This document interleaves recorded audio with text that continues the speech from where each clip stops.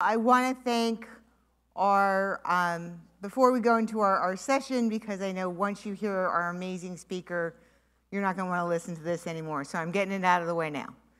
Thank you so much to Mary Aspinall, co-chair, Jason Jardine, who I think is hiding right now as he's trying to wrangle the last people back into the room.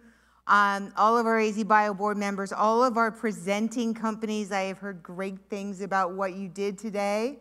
And most important, all of our investors. Open your checkbooks, tell your friends, spread the news. Life science innovation does not happen if we don't support it. So, you heard about some amazing things today. Let's turn amazing possibilities into life-changing realities. And with that, thank you, Joan, for your continued leadership. Thank you. And with that, I want to have you have some conversations with one of the leading cancer researchers, innovators, and champions for patients in the United States, if not the whole world. So please join me, sorry, it's been a long day and the mind is going. But please join me in welcoming Dr. Stephen Rosen. Thank you. All right. So, first of all, thank you. Thank you. It is so great to have you here with us. And, as we get started, okay, I gave you a big build-up, okay? You're the most famous, you're the greatest, you're the most important. My father would have believed you. How about your mother? No, I know that my mother knew the truth. But, we all start on our journey from different ways. And one of my favorite questions when I'm asking world-class physician researchers is, did you always want to be a doctor? Mm-hmm. So mine is an unusual journey. I was born in Brooklyn, New York. When I was 8, we moved to Queens. And I went to an inner city high school. In those years, if you had any aptitude, you were skipped because the schools were overcrowded. And then I went to Northwestern University because my father, who had not gone to college, had this image of me playing college football in the Big Ten. I was a very good I was a high school football player, but in Pop Warner leagues, they didn't have the schools. And I'll never forget arriving, and I weighed 175 pounds, was in good shape. And Mike Adamley, who was my height, 5'9½", he was 225 pounds and like a rocket. And so I knew that wasn't going to happen. At the time, if you had said to me, what do you want to do in your life, I probably wouldn't have a concrete answer, but I was leaning towards being a journalist, actually a sports writer. And it was during the Vietnam War, and Northwestern's on a quarter system, and in the third quarter, the school closed for campus unrest. And so my roommate at Northwestern was pre-med. A friend who had also gone to Northwestern was pre-med, and they went to hear about the expansion of this program where you would go right from normally high school, you'd be accepted to go to medical school in 2 years. So I just signed in with them. I knew I had good grades, but 2 days later I get a phone call, and they want to interview me to go into the medical school program. And I interviewed with, ironically, someone who years later was under me when I was cancer center director, and he said he just liked me, and he accepted me to medical school. So I'll never forget calling my parents and saying, you're not going to believe this. This was like on a Monday. I just got accepted to medical school. And they said, you never talked about it. I said, I never did. And my father, who didn't like doctors, said, did you sign anything? You sure you have to do this? And so the windup was, I went into the program, and a year later I was supposed to go to medical school. And I'm 18 years old, very immature. And I said, I can't do this. But my mother convinced me to ask them if I could postpone it a year.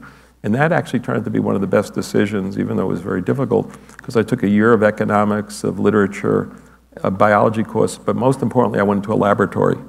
And we were, at that time, trying to grow cells. It was actually cutting off a lizard's tail, which regrows, and we're trying to understand what the mechanism was, what were the cytokines being produced, and cell culture was just evolving. And so after college, I went to Northwestern University Medical School, I had no dexterity. I knew I couldn't be a surgeon. I didn't have the patience to be a pediatrician, and ended up in internal medicine. And then a dear friend lost a leg to a sarcoma, and that led me into oncology. And again, it was good fortune. There happened to be a last-minute opening at the National Cancer Institute, and so that's where I went and trained. And after training there, I came back to Northwestern, and I was a clinician scientist. There weren't many back then.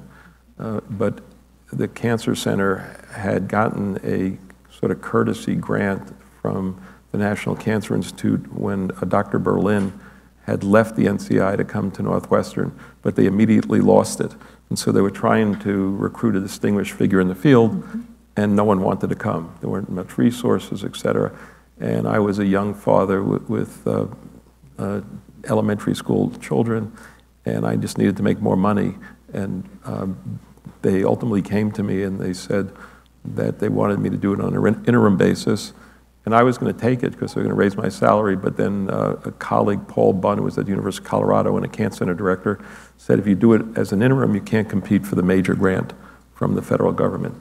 And so they gave me the position, and we got the grant, and I subsequently have renewed it 5 times at Northwestern, where I was for 25 years, and then I became the cancer center director at City of Hope and the director of the Beckman Research Institute 10 years ago in LA, and I just love it.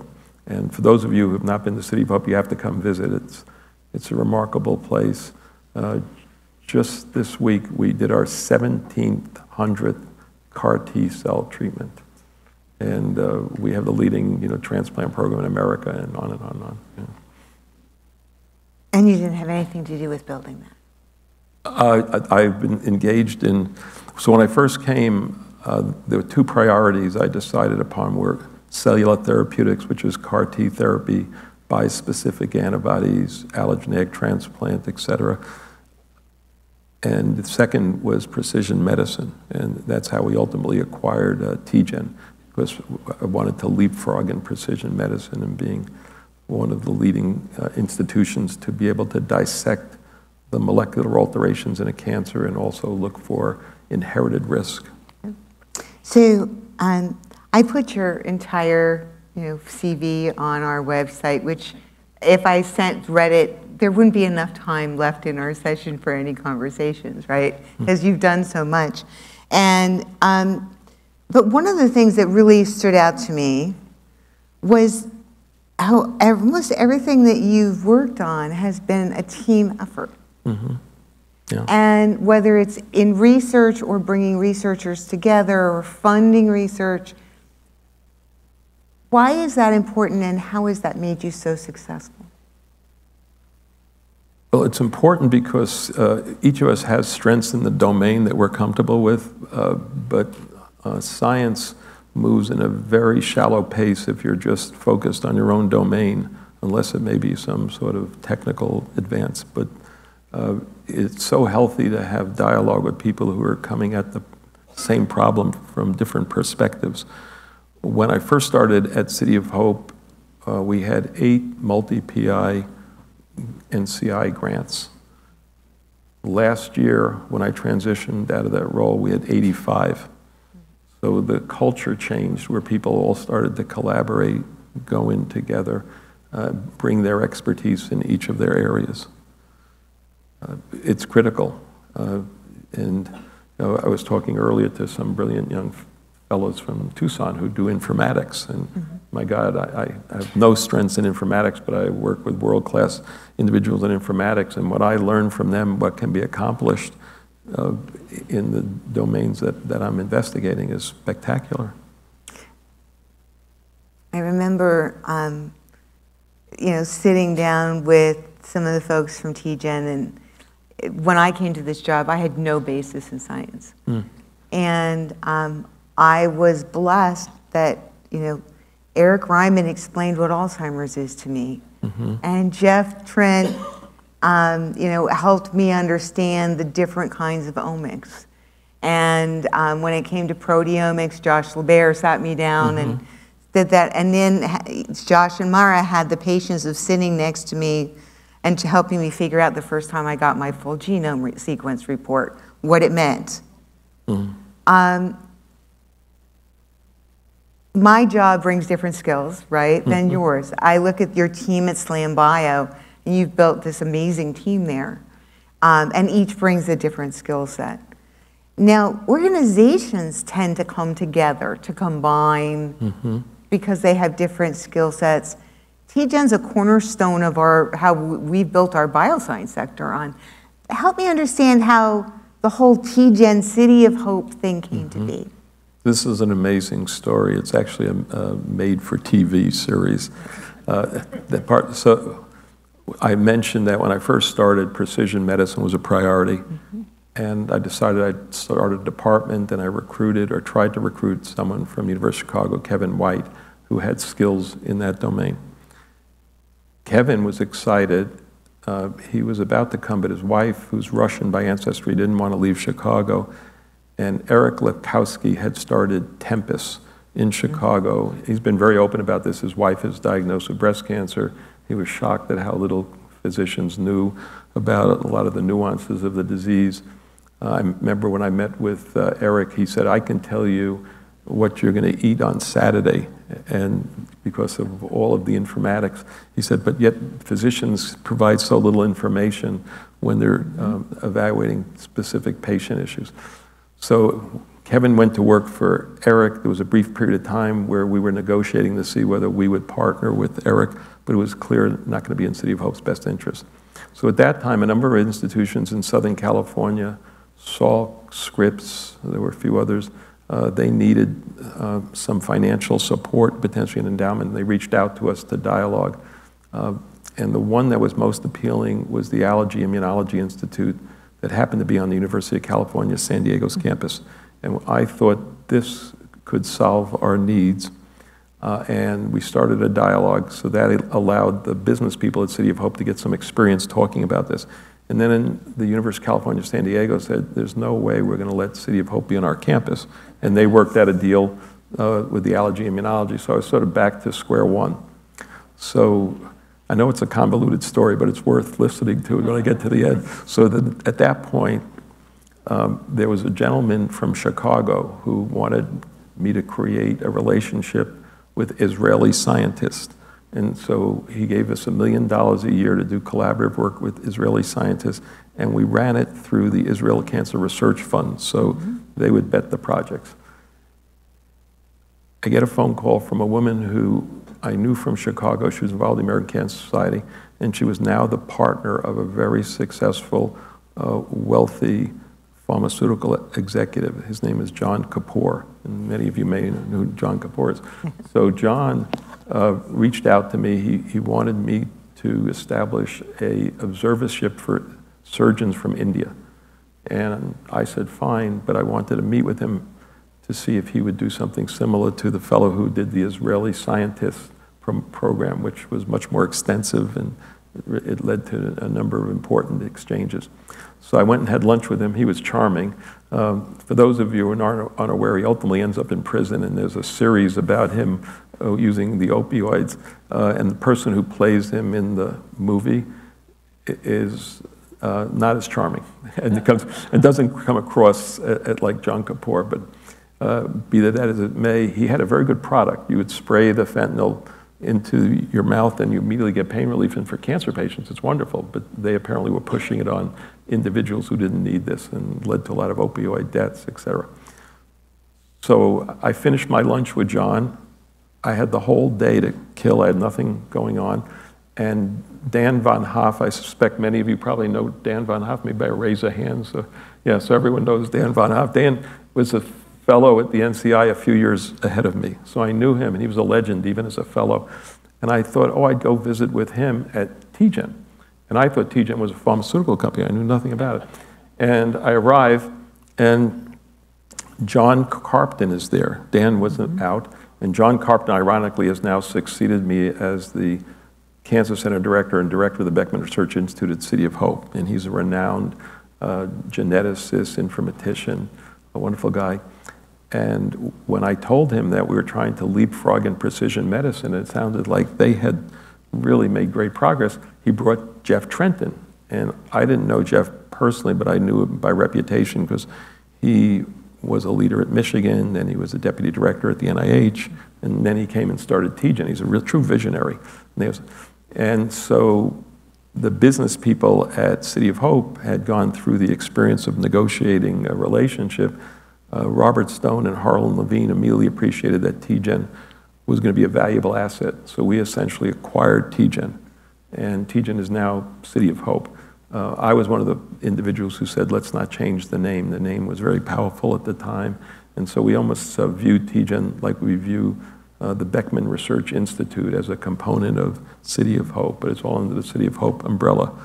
And the interesting thing that, you know, it's funny how you can't predict in life. I was so worried how we were going to present to the National Cancer Institute the relationship with TGen when they're in Phoenix and we're in Duarte, and it's always an issue. There's always someone who says, well, you don't see each other, how can you work together? Well, COVID happened, and with COVID, everything became virtual. You didn't know whether someone was in the next floor versus being at TGen, and that disappeared as an issue. And even today, now that we do everything in a virtual world and less frequently all meet together, it hasn't been a consideration. TGen has had so many innovative spin-outs. It's quite remarkable. So, and thank you for doing that, because I think that, and I remember when John Carpton was here. Yeah. And I also remember how sad I was when I saw him. Well, I was happy for him, but sad for us when I saw him leave and go to City of Hope, and look at that, it all comes full circle. He, in the interim, he went to USC for a few years, and then he made his way to us. Those California people, they're always stealing. You know, we need to steal them back. Yeah. So, you know, we've talked about genomics and precision medicine, and before that it was personalized medicine and all of the different things that go with it. But we've also heard earlier today about AI and drug development. As a physician who's working with patients, how important is it for us to be able to find answers that on what will work or not work faster? Oh my God. And this actually is something that Dan Van Hoff was one of the first to say, when you have a cancer, the urgency, he would always say, wait is a 4-letter word. You know, cancer that you can't, you really have this anxiety. In fact, just before, a physician called me because he had an imaging study and he shows he has a large mass. He was beside himself, and he, obviously wants to know how quickly can we do the biopsy, how quickly can we move forward. I think artificial intelligence is already having a transformative effect at every level in radiology, pathology, in basic research, where rather than looking how 2 pathways may interact, you can look at thousands of pathways and how they interact, which will hopefully lead to a better understanding how to develop synergistic drugs, also to better understand toxicities that may exist. We've been using artificial intelligence to look at drug reactions, and we're using social media quite a bit. You'd be shocked at how quickly you can get information. I'll give you 2 examples that we published. One was on the COVID vaccine, where we looked at every tweet for 2 months. And this was a college student doing it, and looked at every time a side effect from the vaccine was mentioned. Turns out that every side effect mentioned ultimately was reported to the CDC or one of the other agencies. And usually in those agencies, you're lucky if 1 in 100 individuals report it. When you use social media and you're looking at hundreds of thousands of individuals, they all start to come together. Paxlovid's another great example. The CDC, the FDA, Pfizer, they all said there's no such thing as Paxlovid rebound, and they were from the trial. Well, Joe Biden had it, Jill Biden had it, Fauci had it, Walensky had it. It was all in social media, and we picked it up, and that was just submitted. Marty Tannenbaum is a friend of mine, and I think you've met Marty before. And he truly believes that his ability, and at the time he had what most people didn't have access to, which was huge data because of his tech career, but he truly believes that his life was saved because he was able to find the right match for his cancer. And these new technologies hopefully will spur that.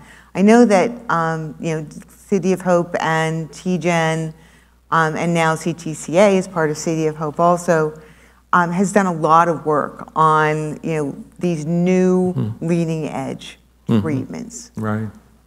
Why is it that a UCI Cancer Center or an organization like City of Hope is better positioned to do that kind of groundbreaking work than a community health center? Resources and a total focus on just cancer. And we get enormous resources. First, philanthropy. I think last year over $300 million in philanthropy came to the City of Hope. The people who go to work there are very interested in the science as well as patient care. I get on an elevator and someone says, "Tell me about City of Hope." I'll say, "Well, we provide the finest care to patients and their families, but we also make the discoveries that benefit all of humanity." And so all of the faculty is driven to make discoveries that'll benefit people. And we collaboratively work, and we have a very cordial relationships with our colleagues at other institutions. We have a very intimate relationship, for instance, with Caltech, which is 15 minutes away, and we work together. Well, and you've had, visitors from all over the world come to City of Hope, and though it's interesting now, again, because of COVID, it used to be I'd fly someone in from, say, New York. We never were flying people in from overseas. That would be rare, but say New York. And in the end, it would cost you $10,000 to fly the person out, take them to dinners, on and on. And if we had a lunch meeting and 25 people showed up, I'd be happy, right? Now with virtual, person can be in New York, give the hour lecture, get the same honorarium, and we'll have 200 people watching from their office online, and the graphics are better, and so that's the reality. And so now we have people from all over the world presenting. It's not restricted to the contiguous 48 states. Yep. It can be everywhere. Now, although I've heard that you've met with some pretty important people, even royalty. I have. That's been one of the blessings of the position. Princess Di was my guest when I was at Northwestern for 3 days when she was going through her divorce. That was an interesting experience. Ernie Banks, a famous baseball player who many of the men may know, I shouldn't say that's sexist. Many people may know, So he took me to a ball game with Muhammad Ali. I spent 9 innings wiping his forehead and chit-chatting with her. It was fun. And Lance Armstrong and I rode 10 speeds through the Chicago Loop together for an event, which was an interesting experience because there were about 150 journalists around him. And then one journalist came up to me to say, "What's the significance of Lance Armstrong for your work?"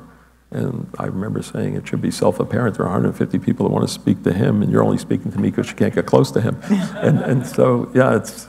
That works. We have a company here, Anavive, and they are working on a treatment for valley fever. They brought Gronk with them to Congress. It was standing room only. Yeah. So hey, use what works, guys. So we've seen all these enabling technologies. We've seen all these fabulous things happening. But it's not always good. As we've seen with, and we talked about COVID vaccines earlier. Okay, as we've seen with the internet during the pandemic, it was a blessing that we had the internet, that we could get this information out to the people. It was also a curse because we spread a tremendous amount of disinformation that probably cost lives. As we look at these new technologies like AI, like gene editing, like some of these new things that are coming down the pike, how do we move innovation forward safely? I think it's going to be challenging. Funny, I'm right at the present time listening to the biography of Louis Brandeis, who was a Supreme Court justice at the turn of the 1900s. And his 2 major issues were privacy and the right to free speech. And that becomes major issues now as we deal with AI and all the complexities. I have an avatar that was done of me, and this is fascinating. I don't know, how many of you know what an avatar is or have seen it? So, okay. So they asked me if it was okay. I said, what was involved? They said, well, you'll sign a consent that we would never use it unless you approve of the material, and we want to use it at a Congress that was coming up on blood cancers. And so I said, okay. I said, what do you want me to talk about? They said, talk about anything you like. I said, what do you mean talk about anything I like? They said, well, what's going on in your life right now? I said, well, I was watching the NBA playoffs. They said, talk about the NBA playoffs. So I'm talking about the NBA playoffs, and they say, oh, move your hands more, do this and this. So I did it all. And I'm in my white coat. And so I then go to the meeting, and they sent me a script. And I read the script, and they said, is it accurate? I said, yeah, it's accurate. Okay. I go to the meeting, and I see my avatar and my voice doing the script. Not talking baseball, but the script actually is phenomenal. So obviously it could be used in a way that could be embarrassing, but also it could be very powerful, and I'll give you an example in clinical trials where you want to present information to individuals of different backgrounds, different languages. You may prefer to have a woman talk to you. You may prefer to have someone who has the same racial identity talk to you about the trial. It's now trivial to do. No. And they can change the language as an example. They can change it in 5 minutes. So, yeah, it's... But then comes the question of, did we deceive that person by delivering, a message, a face, an impression that's culturally correct for them, but really didn't come from that? They would have, I would assume they would have had to approve the document though, yeah. But yeah. But I mean, those are all things that we're struggling with right now. Right. And, when we talk about patients, I think it is important to, and we've said this multiple times today, but patients, that's why we do what we do. That's why we research. That's why we invest. That's why we manufacture. That's why we deliver. That's why we treat. And new legislation in this administration, like the Inflation Reduction Act, did some good things, right? I mean, personally, I think it's unconscionable that there are patient co-pays on cancer medicines. There shouldn't be one. Okay, you didn't choose to get cancer. It's not a lifestyle-altering thing like an excise tax on cigarettes, right? You got cancer, you should have the medicine. And so the IRA does start to close that gap, at least down to $2,000, which is still a hardship for a lot of cancer patients. But we also have seen things that negatively impact innovation out of that. Obviously, and I'm not going to debate whether the drug companies make too much money on their drugs or not. What we are going to see is that hundreds of billions of dollars are going to come out of the life science ecosystem that's used for investing in new health innovations. And that is a serious concern. But beyond that, we have a provision that says if you are a biologic and you're novel, you get a buy for 13 years before we can put price controls on you. If you're a drug, a pill, small molecules get 9. And that's now shifting how drug companies invest. And it's shifting how investors invest. As a cancer doc, why is it so dangerous that we would penalize the development of small molecule drugs versus large molecule drugs? You want me to defend it? I can't defend it. Why? I think it's a mistake. I was talking to Steve Potts, who's the CEO of Slam Bio, and he was telling me that the profitability for the small molecule can be half that of the biologic just because of the time frame. not because of the value. It's something that I don't understand. I don't know how that law got passed, and I'm sure whoever designed the law had some sort of rationale, but it doesn't seem appropriate. Well, so I can actually tell you where they got it from. Yeah. So when they were putting this together, so in order to get the help for the patients on the copays, they had to have something called a pay for. So you had to balance the scale. So they figured, well, the drug companies make too much money and they're horrible people, so we'll take the money from them. And I'm kidding, it didn't go quite that way. But what did come out of it was when they were trying to figure it out, for years we had talked about with patents and IP that we needed more time for biologics than for chemistry drugs because it took longer to develop them.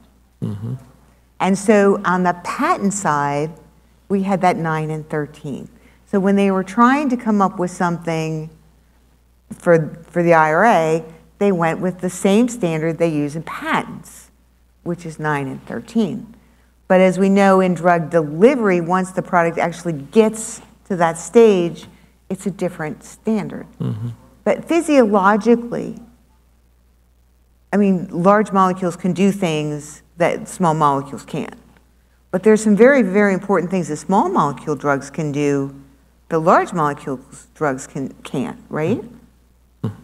Oh, there's no question about that. And in the diseases that I treat, I use both antibody-based products, whether it's a single antibody, a bispecific, a CAR T, and I have many patients on small molecules against specific enzymes.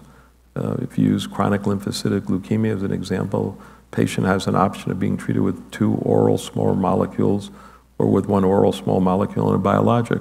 The results are pretty similar in terms of the efficacy, side effects slightly different, but there are many effective considerations for the patient.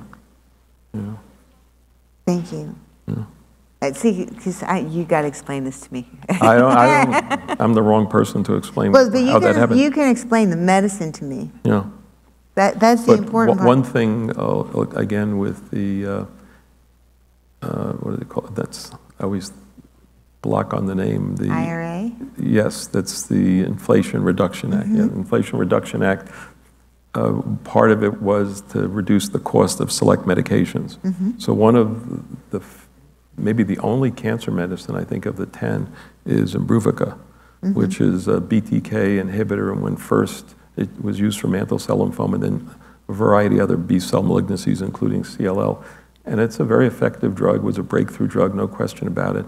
But it's quite toxic. It causes atrial fibrillation in as many as 20% of patients who have taken it chronically. And so now we have next generation drugs that are much better. The implementation of the IRA will be in 2026. By that time, very few of us are going to be using Imbruvica, even though it's the one drug they focus on. And one of the concerns I've heard from colleagues is that because its cost will come down dramatically, formularies may insist that the doctors use it because it's still available and it'll save money, even though it's not the best drug. And could be dangerous for certain patients. And could be dangerous. So yeah, there's a lot of difficult decisions that have to be made. And I think that, I mean, we do recognize, I think, as physicians and as an industry that, care toxicity, the cost of care, sometimes is worse than the disease for a family. Oh, yes. We're actually doing some research right now on financial toxicity in a variety of the blood cancers where patients are on endless therapies. And it's really looking at the stress that it causes. One thing I have struggled with, and maybe there are individuals in the room who could better answer this than me, the fact that the United States will pay X amount of money for a drug and other industrialized countries pay a fraction of that. Why are we underwriting England, Canada, France? Why aren't they paying the same amount? And maybe that would reduce the cost to our population. I mean, you know, some of the challenges we've seen with that, and as I'm an economist, I'm not a doctor, so we looked at that, and one of the big challenges is that we have a different structure than those single-payer healthcare systems. So we have distributors, we have PBMs, we have independent pharmacists, we have all of these levels across the supply chain, and each one gets paid.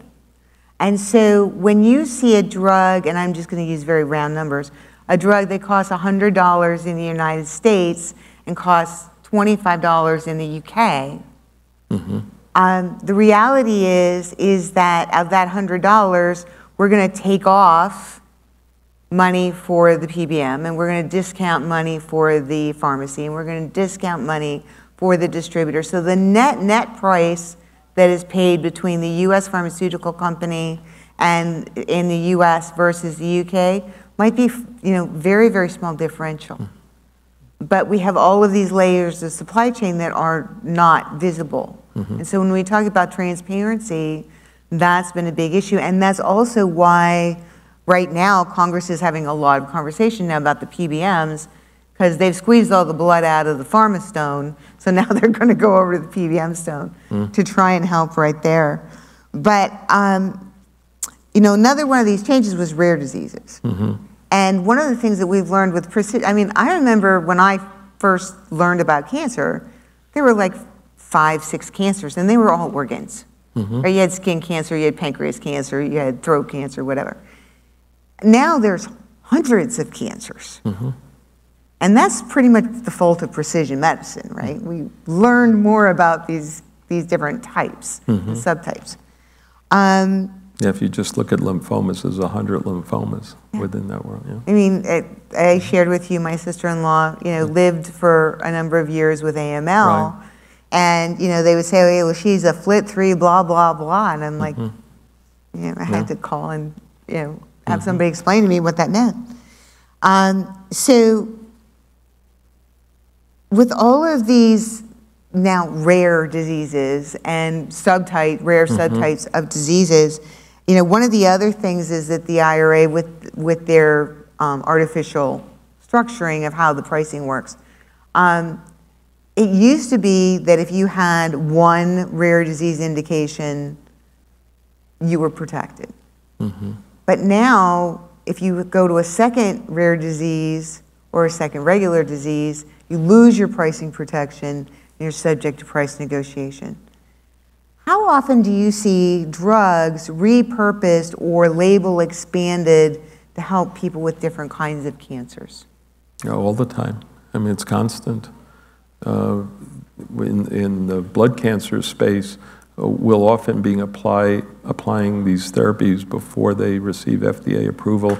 The key thing, to be candid right now, is that you get approval by the NCCN, National Comprehensive Cancer Network, which represents 33 of the major cancer centers. When I was at Northwestern, we were part of it, and now that I'm at City of Hope, we're part of it.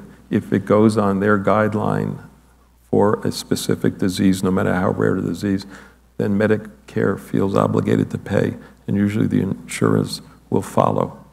There was a visionary, the NCCN has an interesting history. It started about 30 years ago, and there was a concern that the freestanding cancer centers would fold because of changes in managed care. It never happened, but they came together, and then they had to figure out, well, what's our product?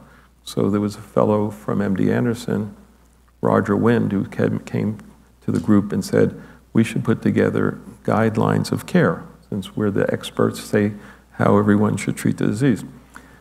And that sounded exciting, and there was a group that wanted pathways rather than guidelines, pathways being that this is the one way we'll treat everyone. And he was very bright. He said, no, you do pathways, then the payers will only pay for the pathway. And if you feel that there's an alternative, they won't pay for it. And so he said, create the guidelines, and then an individual or an individual institution could choose a pathway that they want to follow. And that's how the guidelines ultimately evolved. And when we first started, I chaired the original guideline committee. We started with breast cancer, and there were like 3 drugs. You know, now it's all exploded. There's And so that part is, quite exciting to see how far we've come. And we talked when we were getting ready to sit down together about right to try and the fact that that actually came out of a white paper in Arizona. Yeah. And a lot of times I had to sit down in various settings and explain to people that right to try didn't guarantee access. Yeah. Are you all familiar with right to try? Trump happened to mention this in the debate, actually with Biden, where he said one of the things he's most proud of is the right to try, meaning if you have a terminal illness and the drug exists and it's gone through phase 1 trials, it's not FDA approved yet, you could get access to be treated with the drug. And he alluded to in his mind that there were thousands of people treated. I can't give you a number. I can say to you, when I asked at City of Hope how many people we've treated with the right to try, because the physician's not obligated to do it, the company is not obligated to give the drug, and the payer is not obligated to pay. So I said, well, how many have we done at City of Hope? And guess what the answer was? 0. 0 out of hundreds of thousands of patients. So obviously it's not being applied. Now we do have patients who will get compassionate use for a drug if they want it and the physician feels it's appropriate, and we can negotiate with the pharmaceutical company. It's somewhat similar in concept, but different in terms of the mechanistic part. So it's, as we wrap things up, and this has been so wonderful, and thank you so much. Oh, this is an honor for me. As we wrap things up, the audience may not know that we have something else in common. Mm-hmm. You shared with me. We both write poetry. So since you are our honored guest, I'm going to let you go first. Okay. So actually, last year was an odd year. I ended up reading more poems than doing medical presentations. Never know.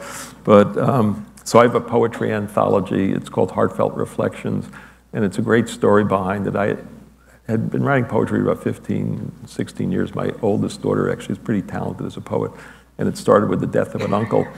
And she surprised me one holiday, and she took about 25 poems. She put in a little anthology called Stolen Moments, and she handed it to me, but she also put it on Amazon. So the next thing I know, patients would come to me and they said, is this you? So then fast forward to about 3 years ago during COVID, a patient of many years comes in the hospital for CAR T therapy and says that, have I written any more poems? And I say, well, about 200, they're in a drawer. She says, I'm stuck here for several weeks. Can I read them? So she reads them. She likes it. Her sister is a professor of Latin studies, and she likes it, so she translates all of them into Spanish. And so it's Heartfelt Reflections. And anyway, it's been fun. So I'm going to read 2 poems. One is more philosophical, and then one is more pertinent to what we do as doctors and to slam bio. So this one is called Aging 2. Ask any teacher, lawyer, physician, the plumber who's fixed 1,000 pipes, the pilot with endless takeoffs and landings, the baker who wakes at 4 a.m. daily, the hooker on State Street, the barber in the mini mall, the street cop directing rush hour traffic, mothers, lifetime soldiers, the homeless man with one winter coat, preachers, sinners, college coaches who no longer know right from wrong, all with the same question, all with the same reflection. Where did the time go? So that's aging. And so this one I thought I'd read because Slam Bio, the company we've developed, one of our main targets is leukemia. We hope to make a major breakthrough, but this was written about 4 or 5 years ago. It's Leukemia Rounds. 15 patients, each with a separate story, private anguish, shared sorrow. Fate or genetics brought you together, snuck up on you, no warning the victim. Too cruel to comprehend, too complex to unravel, too painful to discuss. You lie in bed exhausted, afraid to ask the critical question, will I survive? My challenge, find the answers, structure the cure, hope, our mantra, prayer and research both okay. I will never abandon you. That's beautiful. Thank you. And this one I'd like to dedicate to you and to thank you. all of our researchers and investors and philanthropists. And it's called Never Enough. So each day we have with the people we love is precious, and there are never enough. When someone we love lives with disease, we do what we can help, and we feel like it's never enough. When every time, as researchers, innovators, healthcare teams, we are not able to conquer a disease in time, we know that for all we do, until we succeed, it's never enough. And so we keep loving, we keep helping, we keep working to find answers, for when we do, someday, it will be enough. Thank you for what you do. Thank you. Thank you. All right, and with that, that concludes our formal sessions of White Hat. To all of you, thank you for joining us today. Dr. Rosen, again, it was such an honor to spend time with you. It was such an honor to spend time with all of you. And tomorrow morning at Voice of the Patient from 9 to noon on the University of Arizona campus right behind TGen, we will hear the stories of patients in their own words. And I hope some of you will join me and we can talk about that now at the reception. Thank you, everybody, for participating. Thank you so much. Such a